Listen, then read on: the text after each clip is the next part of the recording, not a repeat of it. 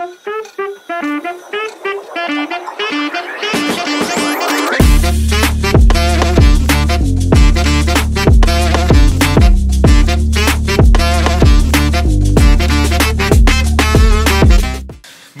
şimdi ne yaptık biliyor musunuz arkadaşlar?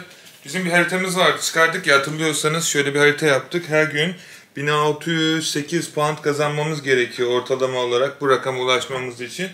Ve bugün 18. ayın 18'i bugün. Her saat başı yazdım ama ben şimdi saat başı takip edemiyorum. Şimdi o mantık olarak sadece sizin anlamanız için böyle bir şey yaptık burada. Her saat başı 67 pound kazanmamız gerekiyor. Ne yaptım bu süre içerisinde? Hızlı bir şekilde sizlere onu anlatayım arkadaşlar. Bir tane arka tarafta dijital bir ürün oluşturdum. Dijital ürünü arka taraftan pazarladım. Hem bunun arka tarafında işte internet üzerindeki şeylerini yaptım. İkincisi hem de arka süre içerisinde de onlarla uğraşırken de arkadaşlar elimde duran bütün kitapları kolyelediğim Amazon hesabım vardı. Sizin bu süreçte bir Amazon hesabı açmanız gerekiyor ya da eBay'in hangisinde yapıyorsanız. eBay'in de deposu var biliyorsunuz. YouTube'da reklamını da yaptım nasıl kullanacağınıza dair. Ben bunları Amazon'a göndereceğim çünkü orada zaten halihazırda depoda ürünler var. Bir de ekstradan şeyle uğraşmayayım. Direkt Amazon'a gitsin. Olsun. Paketlemesini yaptım arkadaşlar. Ne yaptım? Hızlı bir şekilde anlatayım. İlk önce kitapların hepsini tarayıcıyla tarattım arkadaşlar. Tarattıktan sonra şöyle bir şey yaptım. İşte fiyatlarını belirledim. Piyasadaki fiyatlarına kadar. Çünkü mesela Amazon Merch'te 5 liraya satılan bir kitabı Amazon FBA'ye gönderdiğiniz zaman 15 pound'a satabiliyorsunuz. Bunun arka tarafında eğitimde ben çok anlattım ama burada anlamanız gereken şey daha pahalıya satabiliyorsunuz. Öyle söyleyeyim.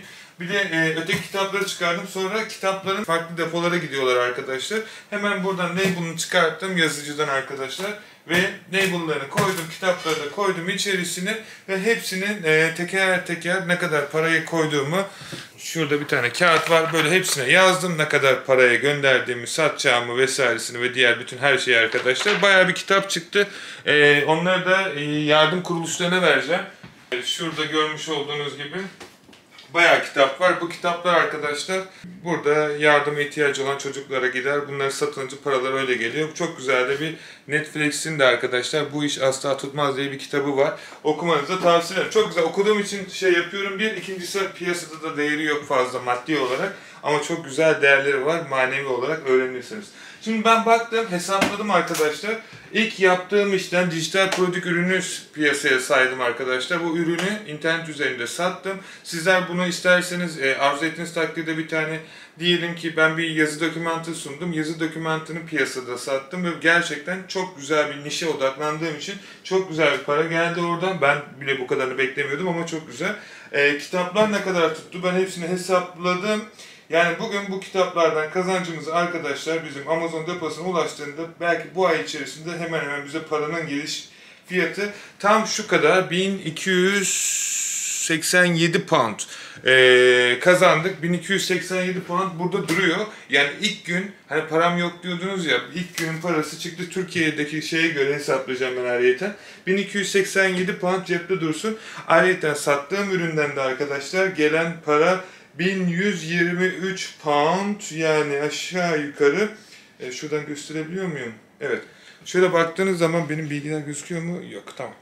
Bilmiyorum ne kadar görebiliyorsunuz ama bugün ayın 18'i sayfada yenileyim istiyorsanız, hani şey olmadığını, ekran kaydı falan der misiniz bilmiyorum ama gelen Stripe üzerinden arkadaşlar Stripe hesabı da açabilirsiniz ve elimize gelen para arkadaşlar şurada zoomlaştırdığımız zaman 1.123 pound, yani aşağı yukarı 1220 pound falan civarı. Bu da bugün geldi. Yani ne oldu toplamda? Hemen hesap makinesini açalım buradan, kalkülatörü. Yoğun bir gündü ama ben hedefimi yaptım çünkü akşam stüdyoya gitmem gerekiyor. Saat 8'de stüdyomuz var arkadaşlar ve gitmeyeceğimi söyledim arkadaşıma ama bana bileti attı sadece stüdyonun. Hani aldım gel gibilerinden, söz hakkı bile vermedi. Ama olsun, çok seviyorum ve severek yapıyorum. Biliyorsunuz ben müzikle de uğraşıyorum. Görevimi tamamladım. Bence tadını çıkartabilirim. Arka tarafta avukata gittim. 1 saat avukatla görüştüm. Yani aşağı yukarı arkadaşlar bugün hedefimizi, kazandığımız para şu anlık bu kadar. Başka yerlere de bakacağım çünkü ama stüdyoya gitmem gerektiği için şu an bir şey yapamıyorum. Bugün ilk gün normal hedefimiz 1608 pound kazanmaktı. Bugün 2410 pound kazandık. Dedim ben size. Daha kolay. İnandığınız zaman her şeyi yapabilirsiniz. Bu da gelirsek şu an Türkiye'deki hedefimize ne kadar bir şey yaptık. Daha çok şey var aslında yapabileceğim de bugün dediğim gibi arkadaşlar arkadaşıma söz verdim ve İngiltere'de inanılmaz bir hava var bugün. Dışarıda çıkıp dolaşmak istiyorum. Ama tabii dolaşırken de hem yan gelip yan yırtılmayacağım. Yine iş fikirleri düşüneceğim. Arkadaşımla konuşacağım. Kendisi sosyal medya uzmanı. Belki onunla beraber ortak bir şey yapabiliriz. Sonuçta dediğim gibi fikir şu an önemli. 2410 puan kazanmıştık. Evet, 2410 puan. Bugün 50 milyar para kazandık. Tam benim aşağı yukarı 7 saatimi aldı arkadaşlar 50 milyar kazanmak. O da 6 saatini bu kitapları şey yapmak tuttu. Arka tarafında. Etiketleme kısmını ben yapmadım. Ya bugün tam şu an Türk parasıyla arkadaşlar buradan görebiliyorsanız, en yukarıda görebiliyorsanız arkadaşlar 50 milyar Türk parası bir günde 7 saatte yaptık. Tekrar dediğim gibi 6 saatimi sadece bunlara uğraşmak kaldı. Çünkü bütün kitaplar vardı. Dürüst konuşalım, belki yarısından çoğunu da okudum gönderirken, böyle bir vedalaşma, hepsini açtım okudum, onlar çok zamanımı aldı. Burada okuyamadıklarım var, onları da ayırdım. Bu şekilde gördüğünüz gibi zamanımızı şey yaptık. Bu videoyu arkadaşlar aşağıda yorumlar kısmında kanala abone olup beğendiğiniz takdirde de şimdi çoğu arkadaş diyecek ki vay bu işte bu kadar para var ama ben nasıl yaparım? Şimdi bu şeyi yapan arkadaşlar, yorum yapan arkadaşlar çekilişte de aşağıda yorumlar kısmında yazarsanız şu cihazı hediye edeceğiz. Kitap okutuyorduk ya, şu kitap okuma cihazı arkadaşlar sizlere hediye olacak. Peki kanala abone olarak desteğini gösterin. Gün 1'de başardık. Bakalım gün 2'de neler yapacağız arkadaşlar. Bir sonraki video serisinde şimdilik görüşmek dileğiyle. Hoşça kalın. Kendinize çok çok iyi bakın. İmkansız diye bir şey yok.